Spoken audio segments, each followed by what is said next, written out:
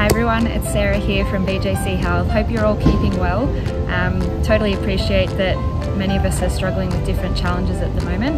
And one of them that I wanted to talk about today was the challenge of keeping your regular exercise routine up. So a number of our clients have said now that their exercise classes are gone, potentially the gym has closed down, it's really hard to stay motivated when you're just at home. So I wanted to just cover some quick tips that might help you keep moving during these challenging times. So number one is, where possible, try and get some movement done as early in the day as your schedule will allow. So whether this is doing some light stretches from the bed before you get up, it could be taking a slow walk around the block after your morning coffee or your morning breakfast.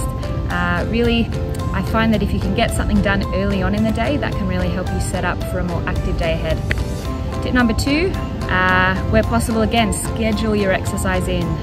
And I've been guilty of this many times before, just hoping that as the day goes on, I'll feel like moving.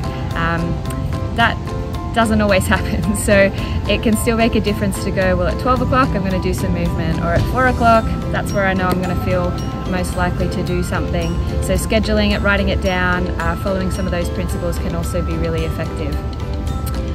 Third and final one is really, again, just to keep it simple. Whilst things are quite uncertain, whilst you might not have the normal